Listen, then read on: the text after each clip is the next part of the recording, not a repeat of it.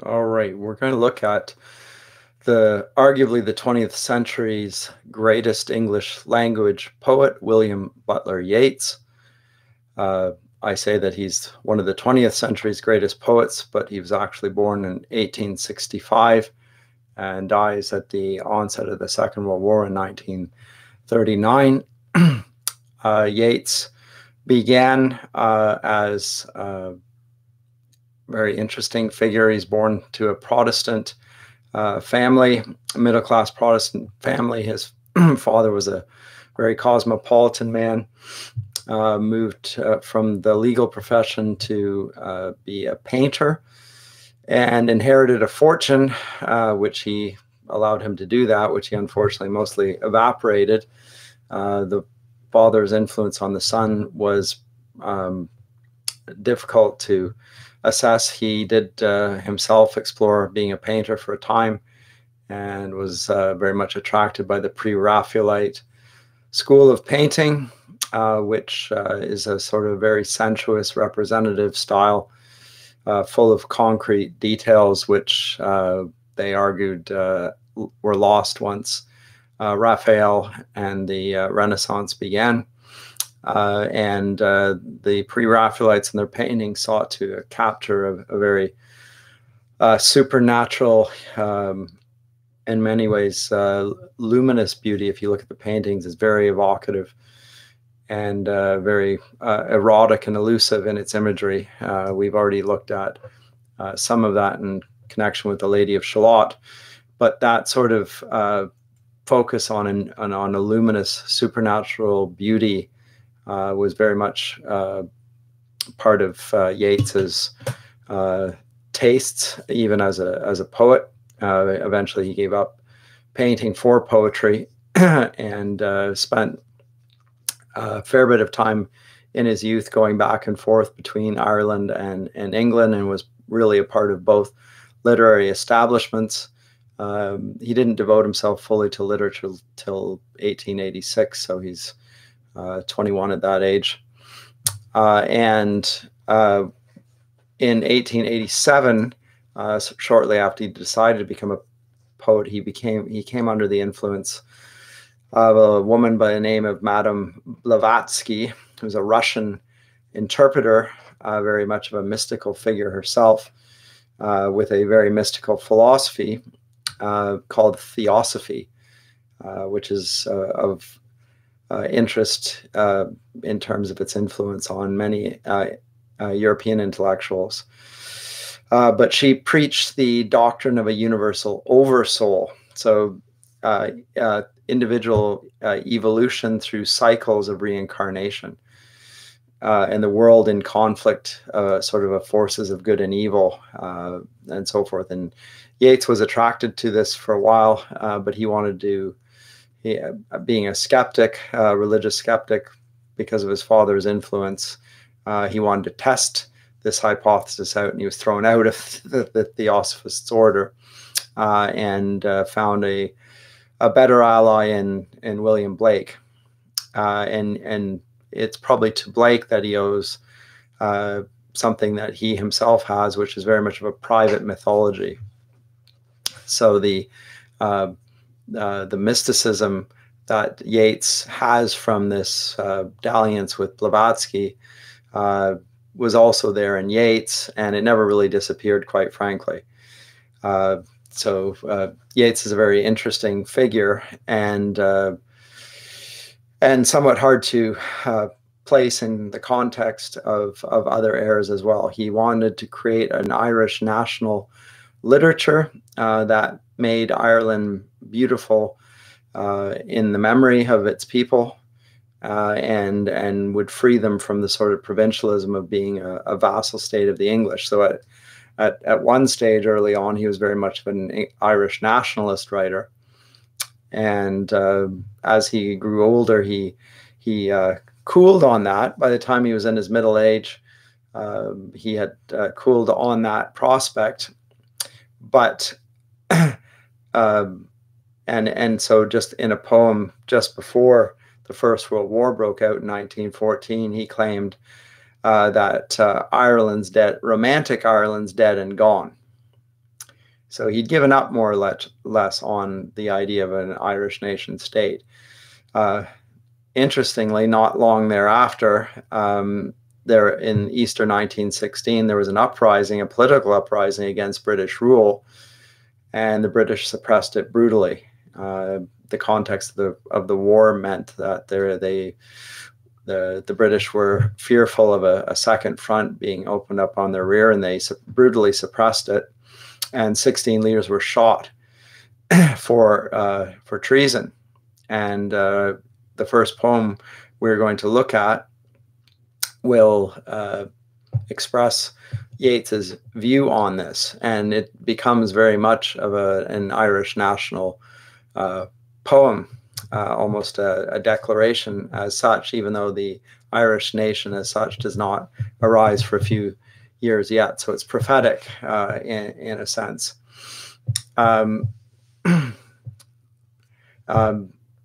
Politics does become a part of his language in this poem, and I'll read and discuss that poem before moving on to some of the others. But I should mention some of the figures that are at least alluded to here, although not spoken of explicitly. One of them is the beauty to which he refers is Maud Gonne, a woman that he adored and who ended up marrying another man whom he calls a drunken, vainglorious lout. His name was Major John McBride. And yet McBride died in that shooting, and so he becomes apothecized in the poem. And I'm going to read the poem, and then I'll comment on its substance. So let me begin with that. So Easter 1916. I have met them at close of day, coming with vivid faces from counter or desk among gray 18th century houses. I have passed with a nod of the head or polite, meaningless words, or have lingered a while and said polite, meaningless words, and thought before I had gone of a mocking tale, done of a mocking tale or a jibe to please a companion around the fire at the club, being certain that they and I but lived where motley is born. All changed, changed utterly, a terrible beauty is born. That woman's days were spent in ignorant goodwill, her nights in argument until her voice grew shrill. What voice more sweet than hers when, young and beautiful, she rode to harriers? This man had kept a school and rode our winged horse. This other, his helper and friend, was coming into his force. He might have won fame in the end, so sensitive his nature seemed, so daring and sweet his thought. This other man, I had dreamt, a drunken, vain, glorious lout. He had done most bitter wrong to some who are near my heart. Yet I number him in the song. He too has resigned his part in the casual comedy. He too has been changed in his turn, transformed utterly. A terrible beauty is born. Hearts with one purpose alone, through summer and winter seem enchanted to a stone to trouble the living stream. The horse that comes from the road, the rider, the birds that range from cloud to tumbling cloud, minute by minute they change. A shadow of cloud on the stream changes minute by minute. A horse hoof slides on the brim, and a horse plashes within it. The long-legged moorhens dive, and hens to moorcocks call. Minute to minute they live, the stones in the midst of all. Too long a sacrifice can make a stone of the heart. Oh, when may it suffice? That is heaven's part. Our part to murmur name upon name, as a mother names her child when sleep at last has come on limbs that had run wild. What is it but nightfall? No, no, not night, but death. Was it needless death after all? For England may keep faith for all that is done and said. We know their dream, enough to know they dreamed and are dead. And what if excess of love bewildered them till they died? I write it out in a verse. MacDonough and McBride and Connolly and Pierce, now and in time to be, wherever green is worn, are changed, changed utterly. A terrible beauty is born. So this magnificent poem, famous because of its association, a prophetic evocation of an Ireland which is not yet been born when he writes it. This was published in 1916, very much of written from an aesthetic point of view of a beauty and of others who have been transformed into martyrs of sorts, signs of the nation state about to be born. So this, the Easter Rebellion, as it was called, was led by radicals whose politics, quite frankly, he disapproved of, and yet he noted that this would have a transformative effect that would not be forgotten. So let me analyze the poem a bit here. It falls into 4 stanzas. It has a fairly regular cadence to it, iambic tetrameter, more or less, with some variations in it. It does have some a rhyme scheme to it. So day and faces and gray and houses and head and words and said and words and done and jibe and companion and club and I and worn and utterly and born. So it alternating rhyme. And what's noticeable in it, we don't want to pay too much attention to that sort of thing. What's more noticeable to me is the repetition in it and the vivid imagery, where we were given a visual image of sorts repeatedly. But there's also parallelism in the poet. So it begins with a point of recognition. These are not things, although he's writing about them from a distance, he knows the participants of the poem personally.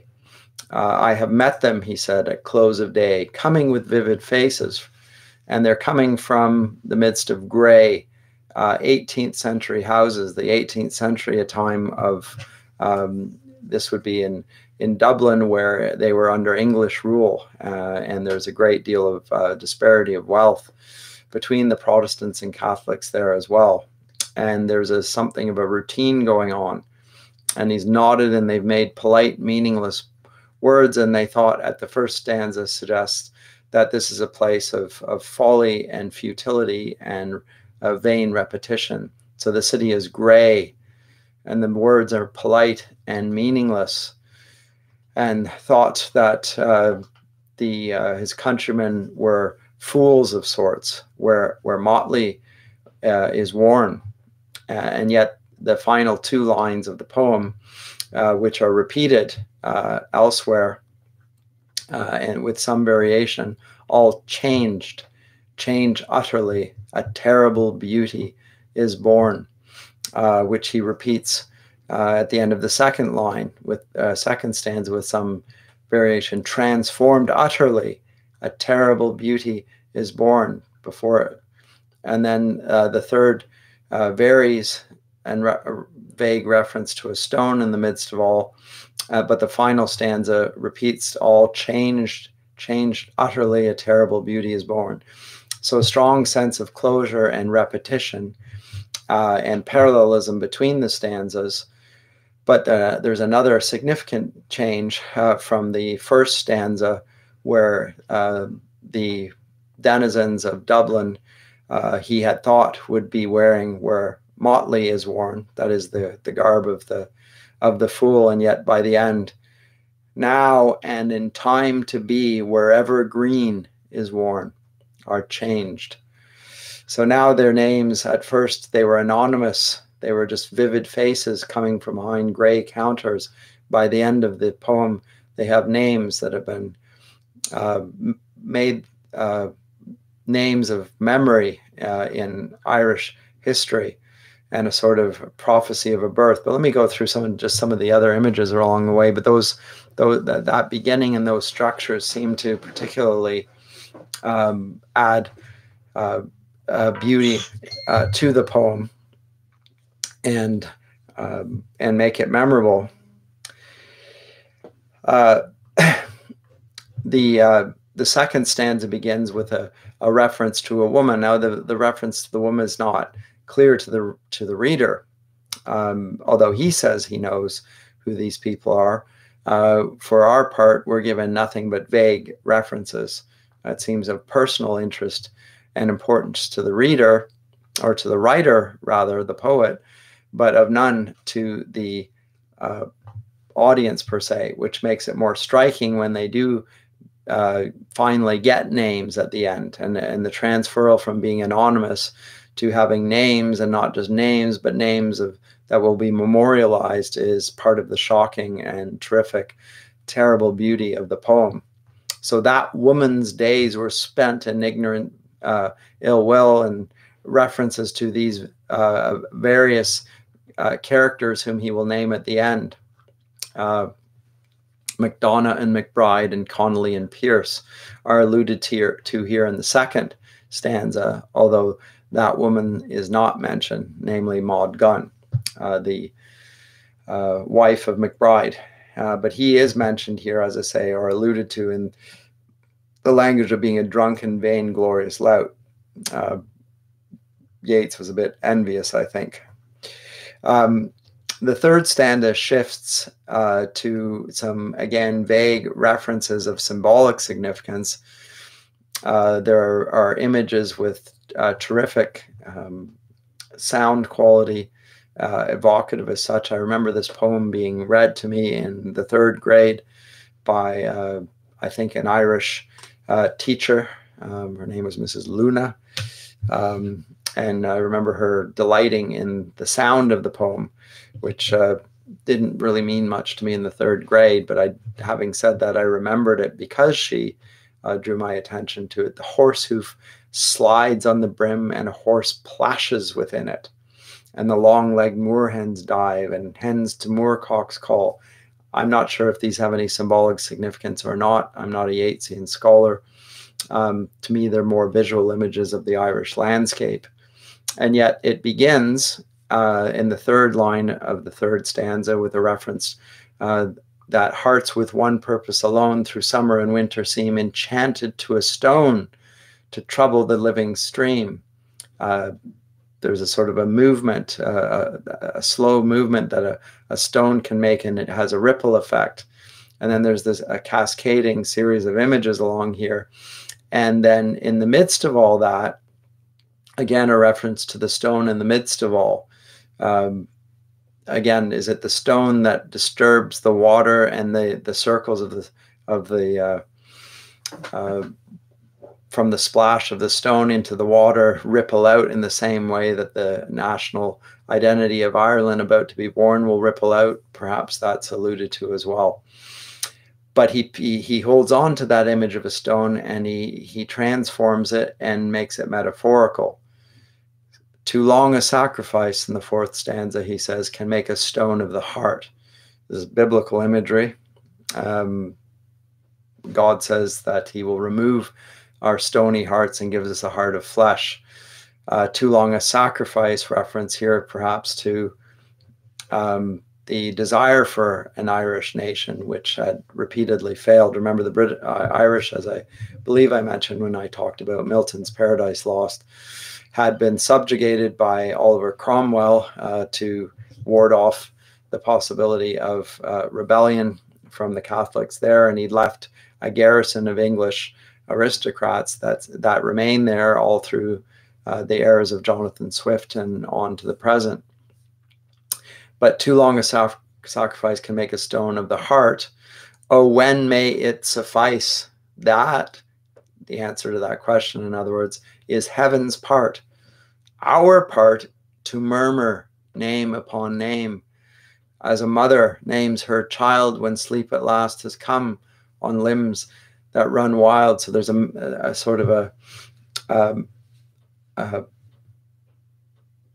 a metaphorical and transformative aesthetic and universal image here, which will evoke the significance of this particular moment. There are only 16 people who've died in this, but the 16 people for Yeats not only takes place on Easter 1916. Of course, the Easter festival itself celebrates the resurrection, and here there's and with that, new life. And so the stone that has been removed from the start is like the gravestone that's been rolled away, and of course within that there's nothing, because he is risen. All of these things are evoked by Yeats in the poem, and the child who's now run wild. But what is it but nightfall? No, no, not night, but death. Was it needless death after all? Good Friday has led to the death, and now how about the resurrection? For England, he says, may keep faith for all that is done and said. We know their dream, enough to know they dreamed and are dead. And what if excess of love bewildered them till they died? They died out of love. Again, allusions here of the sacrifice of the lives in the Easter rebellion, with a resurrection of an Irish nationalism. And his place or part is to murmur name upon name, he says. And so now he does do that exactly in the conclusion of the poem. I write out in a verse, MacDonough and McBride and Connolly and Pierce, now and in time to be, wherever green is worn, are changed utterly, a terrible beauty is born. So these words, prophetic words, political words, when he writes them, and potentially seditious words, are now memorialized and beloved by the Republic of Ireland. For that matter, when Irish nationalism does take place, just after he's written 2 years before, as I said, that romantic Ireland is dead and gone, he creates this mythic framework prophesying the future Irish nation state. And when the First World War comes to a close, there's an Anglo-Irish War in 1919 to 1921, and then finally followed by a civil war of great violence, a terrible beauty, and the birth of the Irish nation state. And in the Irish Free State, Yeats is made into a senator for 6 years, and in the midst of that, 1924, is given the Nobel Prize for Literature. Second poem I would like to look at is The Second Coming. Now, The Second Coming is in many ways rather different than the other poem, and in other ways quite similar. So whereas early on in his poetic corpus, Yeats says poems is very public and straightforward in its symbolism. He often has references to the rose for Ireland and so forth. Later on, his symbols, like in this poem, become more elusive and more, again, part of a private mythology, and very difficult, recondite, very difficult to actually understand. So there's a reference to the gyre of a falcon, which is associated with the march of history in some ways, or the spiral, the circular unfolding of history. Remember that in the classical world, history was seen as having a cyclical, there would be a golden, silver, a bronze, and an iron age, and then a return to a golden age. So there was the eternal recurrence. There was no notion of progress. Come Christianity, history takes on a linear sense, that history began with God's creation. It's marked by the death and resurrection of Christ. And then in his second coming, there will be an end to human history, and a new heavens and a new earth, restoration of all things that have fallen. But there's a sense of a progress towards that eschaton, that last God-ordained aim for all of human history. Well, here he presents it not in such ways, but more in the sense, again, of a cyclical, mythological sense, more of a pagan view of history. And the figure that he portrays here, this vast image out of spiritus mundi, the world spirit. I don't think he gets this from Blavatsky, but it does sound rather theosophical. I might be wrong about the source here, but I'll read the poem and then I'll say a bit more. So once again, this is written in 1921, so 5 years after the previous poem that we read. So the second coming. Turning and turning in the widening gyre, the falcon cannot hear the falconer. Things fall apart, the center cannot hold. Mere anarchy is loosed upon the world, the blood-dimmed tide is loosed, and everywhere the ceremony of innocence is drowned. The best lack all conviction, while the worst are full of passionate intensity. Surely some revelation is at hand. Surely the second coming is at hand. The second coming, hardly are those words out when a vast image out of spiritus mundi troubles my sight. Somewhere in sands of the desert, a shape with lion body and the head of a man, a gaze blank and pitiless as the sun is moving its slow thighs, while all around about it reel shadows of the indignant desert birds. The darkness drops again, but now I know that 20 centuries of stony sleep were vexed to nightmare by a rocking cradle. And what rough beast, its hour come round at last, slouches towards Bethlehem to be born. So again, the context here is very Christian imagery. The second coming, obvious allusions to the second coming of Christ, but of course that is the end of all things. And in Christian understanding, the second coming of Christ will not be as the first was, to atone for mankind's sin, but rather to judge the earth for those who have sought to thwart him and have railed against his righteous rule, and for those who have bowed the knee and worshipped him. There will be a judgment, final judgment. And that sense here of the second coming has that sense of doom and gloom of judgment that will come. But as I say, it doesn't begin with a sense of a linear progression towards that, or even a birth, but rather with the image of a widening gyre of a falcon. Now, a falcon, when it's unhooded, a falcon's a hunting bird for the aristocrats. When you remove its hood and throw it into the air, it goes up and it goes up and it spirals up, and then its eyesight is so keen it can see prey from a great height, and then it stoops and plummets at a great speed. So the fastest bird of all, the falcon. But here the falcon is not portrayed as falling, it's simply going further, it's stooping and going further and further up in this gyre, so far that it no longer can hear the falconer calling to it.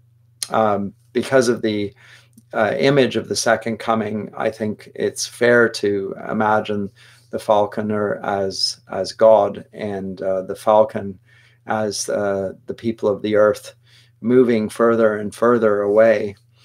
And as a consequence, in the third line, he says, things fall apart. And the center, which is at the center of the gyre, cannot hold. And mere anarchy is loosed upon the world. The blood-dimmed tide is loosed, and everywhere the ceremony of innocence is drowned. We'll think of the context of the poem. This is 1921. There had just been a 4-year world war in which the European powers threw themselves at one another, believing in each case that the war would be short and sweet and glorious for the nation state involved. And instead it was a war of attrition, a bloody trench war that claimed countless lives, and with it anarchy was loosed on the world, which is interesting because Yeats would have been aware of Matthew Arnold's great work, Civilization and Anarchy. And the anarchy here, which has been loosed, was loosed because the classical belief in progress and modernity had died on the battlefields of the First World War in Belgium, by and large, and symbols of modern progress like the Titanic had sunk to the deep. So all of the optimism with which the 19th century concluded had now given way to terrific disappointment and widespread disenchantment, not to mention the loss of countless human lives. And violence and extremism had taken its place. And as I say, Yeats himself was not in favor of that sort of rough and tumble democratic politics. He was more of an aristocrat in his life, and really was not interested in the rough and tumble of that sort of explicit political involvement. He was more interested in representing it personally inside of his mystical view of history. But I think you can see in the first stanza a description of a world where reason has been abandoned and civilization with it, and passions are coming to the fore, and the people that are most convicted are those that you would least like to have convictions. And those that ought to have convictions, namely the aristocrats, are decadent and powerless. And all of this is a token of some revelation, says Yeats. Surely some revelation is at hand. Apocalypse is the word that would be used in the book of Revelation, but here it's surely the second coming. But as soon as he utters that, he doesn't have a biblical image of a bride and a bridegroom, but rather, again, this recondite image taken from an unknown source of a spiritus mundi troubling his sight in the guise of a phoenix. If you recall from last semester in our look at Oedipus the king, one of the riddles that had plagued Thebes was given by a phoenix who plagued the cities and was destroying it. And he being Oedipus, solved the riddle of the phoenix by answering the question, what goes on 4 legs in the morning, 2 at noon, and 3 in the evening? And the answer is a man. And the phoenix then was destroyed in this. Here we have the same riddle and the same sense of a curse coming with the phoenix, pitiless in its gaze, pitiless as the sun about to destroy, and moving towards them, a sense of doom and disaster, moving its slow thighs, while all about it real shadows of the indignant desert birds, probably crying out because of the dead that have fallen and the injustice, and the darkness drops with it. But he concludes with a puzzling phrase. Obviously, in its first conception, the first coming of Christ is in the birth at Bethlehem. Here we have a second coming, and it's seen as a birth, whereas in Scripture, Christ is portrayed to be, when he comes, he will return on the clouds to judge. He will not be born again in the form of a child that will need to be nurtured. He will come as a man and as God, with the judgment of justice for those who have, as I said, either worshipped him or have rebelled against him. But Yeats portrays it instead in terms of a birth, and perhaps again he's thinking of the Irish nation state. It's unclear. But he says, but now I know that 20 centuries, obviously referring backwards to the birth of Christ, 20 centuries of stony sleep were vexed to nightmare by a rocking cradle, the shaking of all things that can be shaken. And he concludes with a question, which he does not answer. And what rough beast. Its hour come round at last, slouches towards Bethlehem to be born. And there's a sense of the beast here being given a symbolic portrait as the Sphinx may be and the answer to the riddle may be Christ now. So apocalyptic imagery, famous poem. But the lines that things fall apart and the center cannot hold. This was the description of a novel by the Nigerian novelist Chinua Achebe, who was critical, as I said, of Joseph Conrad's Heart of Darkness. It's a famous poem by a duly famous poet. I'm going to look at one last poem, a poem that was written 5 years after this, yet again. So 10 years divide, Easter 1916, and sailing to Byzantium. Byzantium is a reference to the Eastern Christendom, centered around Byzantium or Constantinople. It's a place of 1,000-year Christian civilization, eventually destroyed by the conquest of Islam. And Yeats in this poem admires it as an artistic civilization.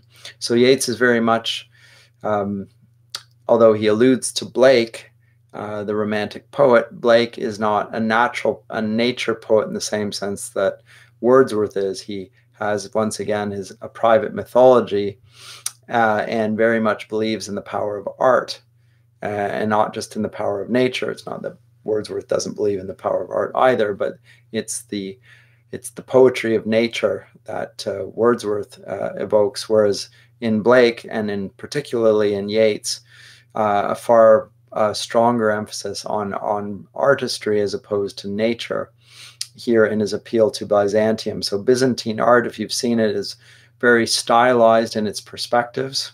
So it's not realistic painting, it's not natural, very stylized.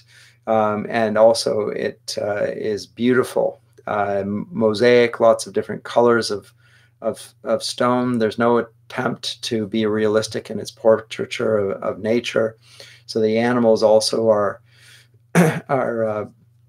stylized, and Blake sees this as an ideal representation of an artistic culture.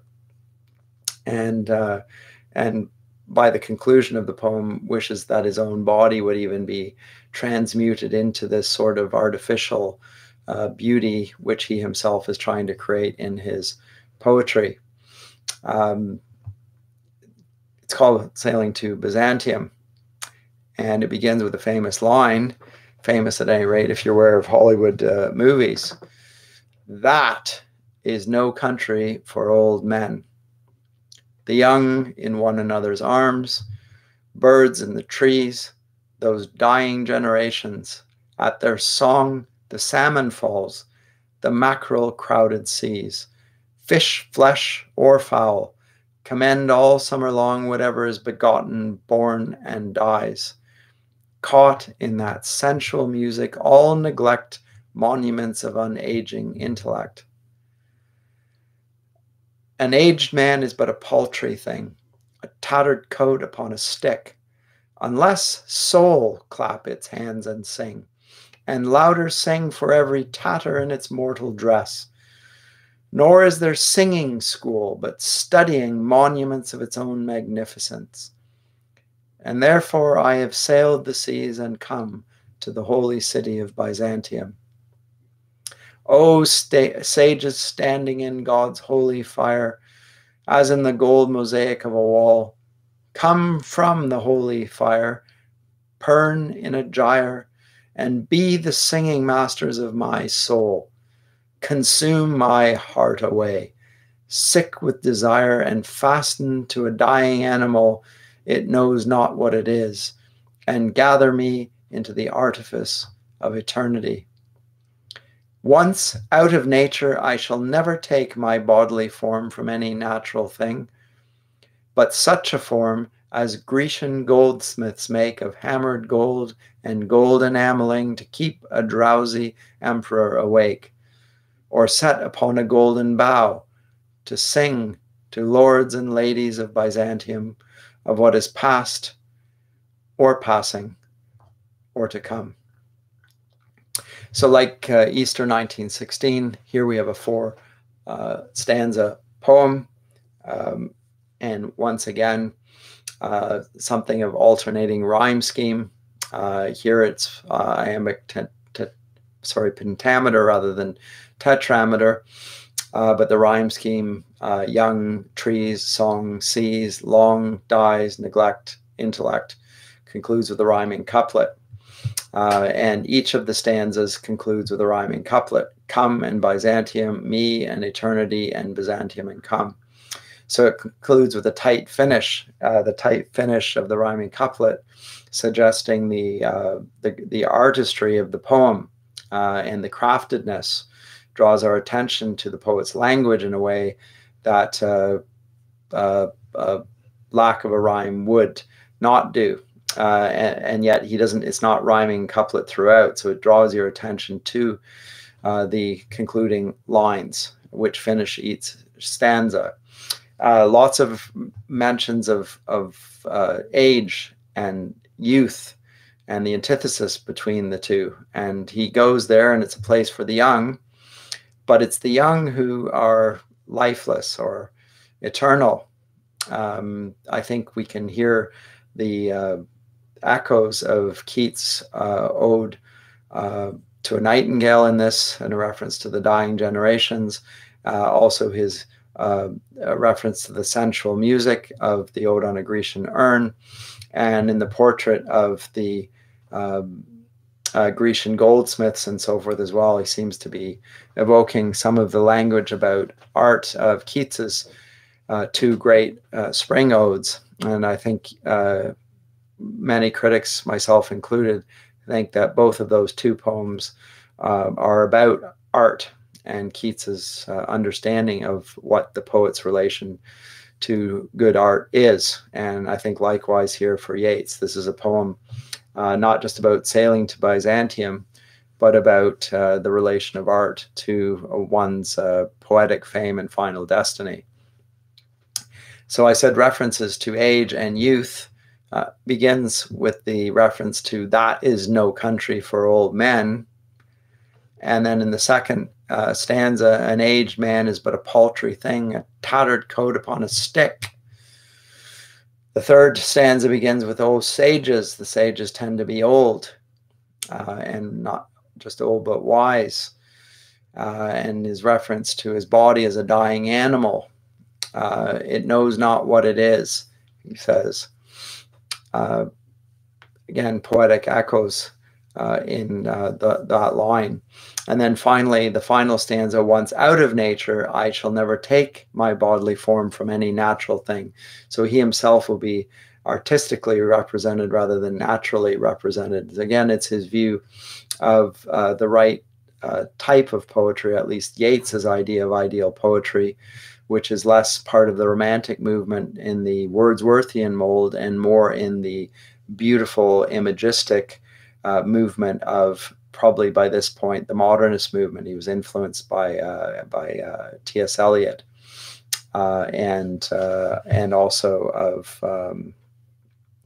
Ezra Pound. And you can see that here in the sort of return to a sort of a classicism of sorts, and yet using, again, very sharp and striking imagery.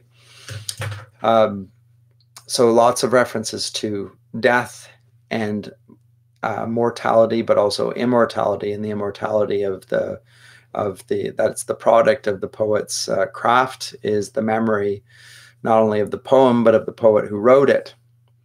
So go back to the beginning, and I'll repeat what I said at the outset there.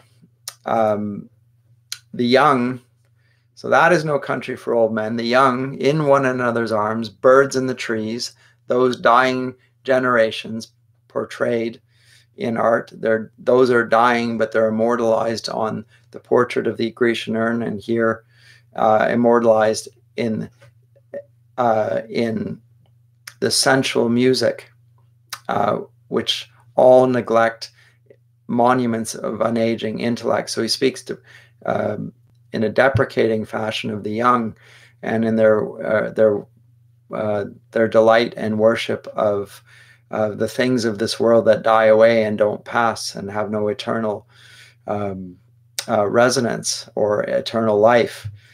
So those things are things that Yeats would leave behind in favor of poetic immortality, which are monuments of unaging intellect. So the youth contrasted here with the wisdom of the intellect. And speaking of the aged is but a paltry thing unless soul clap its wings and sing. So once again, I mentioned Madame Blavatsky and her idea of universal oversoul. I think we can see some resonances of that here, and just as we saw it in the Second Coming as well. And unless soul clap its wings, not the soul, but soul, this universal soul, clapping its hands, almost biblical imagery, the trees, and sing and louder sing for every tatter in its mortal dress. Nor is there singing school. So it's not something that, but studying monuments of its own magnificence. And therefore, so references as if something had been demonstrated causally here in this, but it's more through the language and the elusive use of words that he's made a statement here. But in order to study monuments of its own magnificence of the soul, therefore he has gone to Byzantium, which is the idealized portrait of an artistic culture. For him, it's a holy city. And now he invokes those in the city who are around the holy fire. This is one of the rites of the Eastern Church, the holy fire. And, O sages, standing in God's holy fire, as in the gold mosaic of a wall. Again, in Byzantine architecture, the walls are often overlaid with gold foil, great beauty, and it reflects the light. It's meant to be a visual depiction of heaven, in the same way that gold was laid inside the Jewish temple. But here it's in the mosaic. Come from the holy fire, burn in a gyre, and be the singing masters of my soul. So this third line of the second stanza referred to soul in a universalized sense. Now it's his individual soul. Be the singing masters. Consume my heart away, sick with desire and fastened to a dying animal. So that the soul, which is longing for eternal beauty and yet is trapped in a mortal body and a dying animal that doesn't even recognize the greatness of its soul. The line here, it knows not what it is, he's probably taken from Wordsworth's Immortality Ode, echoing here the same theme of immortality as well. All that, and gather me into the artifice of eternity. And then once out of nature, I shall never take my bodily form from any natural thing. Again, a rejection of the naturalistic imagery of the Renaissance and following, and certainly of the realism, in favor of the modernist, more not just more aristocratic, but more elite idea of art fulfilling a certain function. And here again, alluding to Keats's great Ode on a Grecian Urn, his body will take such a form as Grecian goldsmiths make.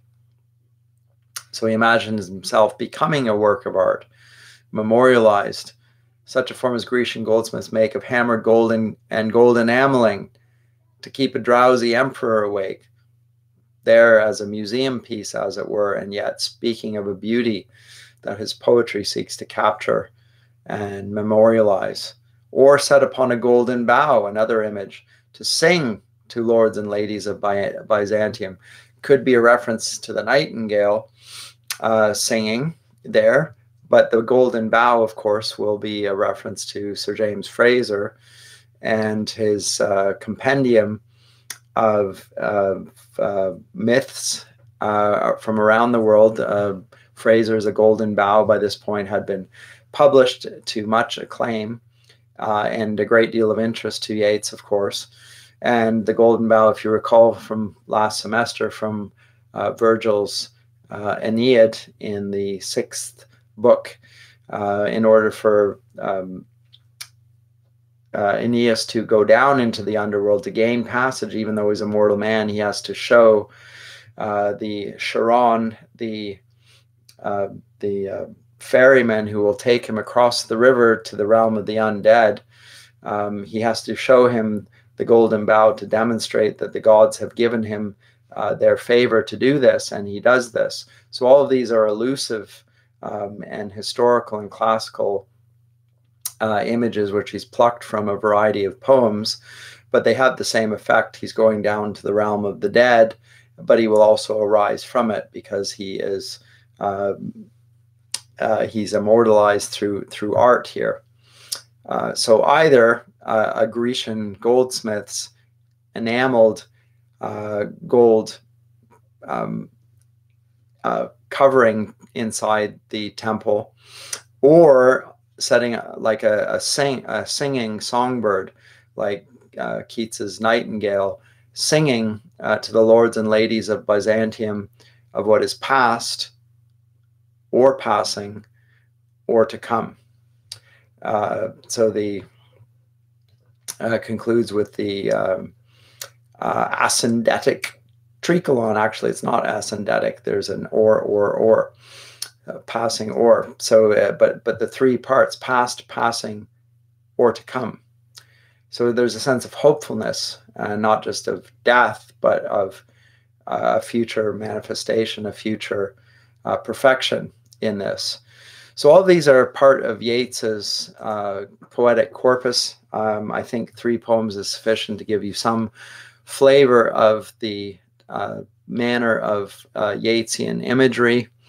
It's highly evocative, it's highly beautiful, it is elusive to past great works for the careful reader, and yet it has the marks of careful artistry in a way that poetry in the 20th century often does not. It starts to lose its form and become more in the form of not just blank verse, but no versification at all. And Yeats is certainly not characteristic of that. And for my liking, the greatest English language poet of the 20th century, as well as the spokesman for a modern independent Ireland, and the imagery and the fusion of history and culture makes him worthy of our study. And we will conclude with that and move on next time, I believe, to T.S. Eliot.